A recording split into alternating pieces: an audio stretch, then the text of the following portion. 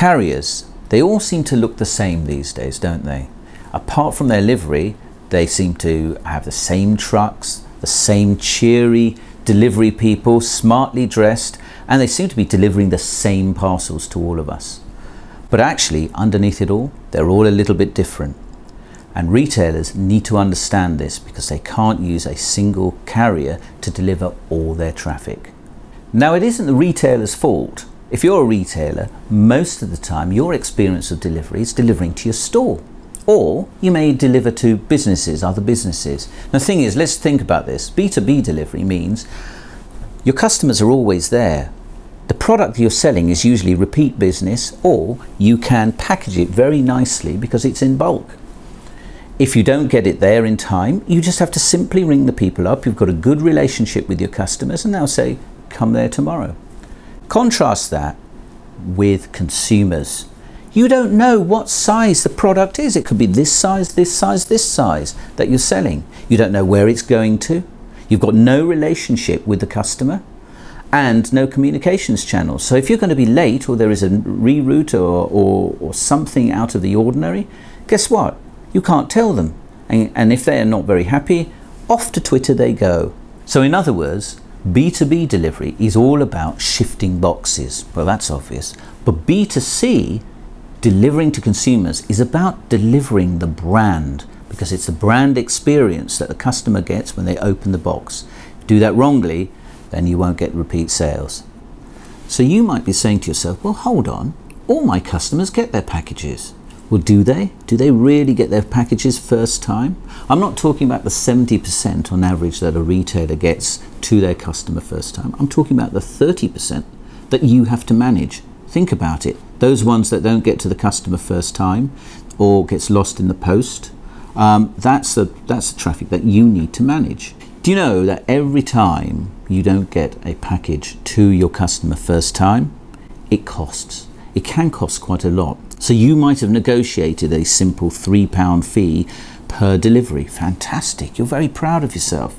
But then when you get the bill at the end of the quarter, what happens is you have surcharges, address problems and all sorts, not forgetting things like returns and all those inbound calls you get from your customer service. So statistics actually show that for that very proud £3 delivery charge that you've negotiated, actually it can turn into £250 loss if you don't get it there first time. And the reason for that is because not only do you have the surcharges from the carrier that has to find a way of redelivering it, but also your customer themselves won't reorder. And if they don't reorder, you lose up to 4 repeat sales over a period of 3 years. Now, at an average basket value of about £42, that's a lot of money. So just think of your basket value and how much you're going to lose by not doing delivery right. So how do you solve this? Well, the first thing you need to do is really understand about carriers. I started by saying that carriers are all different. And the reason for that is that once upon a time, carriers all used to deliver to businesses.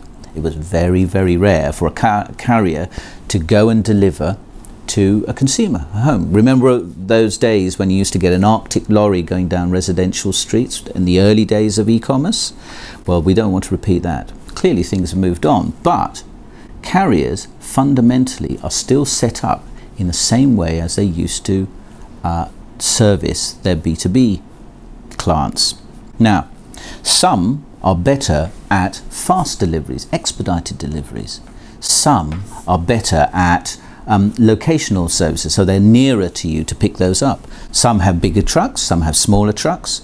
Some have conveyor belts where between the conveyor belt the little product will fall through, and vice versa. Some have big drops, so you have a big product which will break.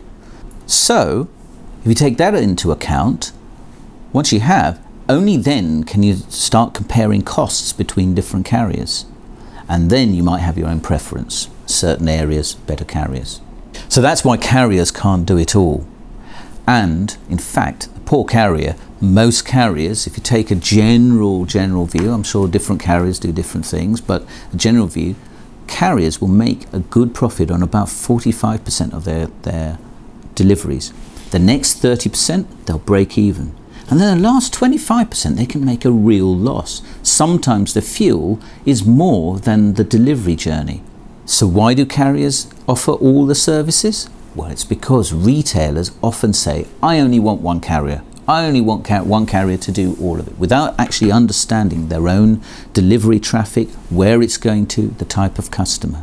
So the trick is to get great delivery. What you do is retain the relationship you have with your main carrier that delivers perfectly the 70% of your deliveries, and just simply find other carriers to fill in the gaps.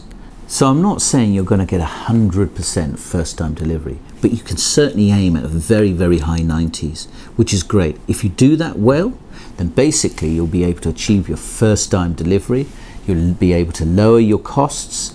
You'll have less headaches operationally, and guess what? You'll get happy customers. And if you have happy customers, you get repeat business. Of course, all of this requires technology. Which technology?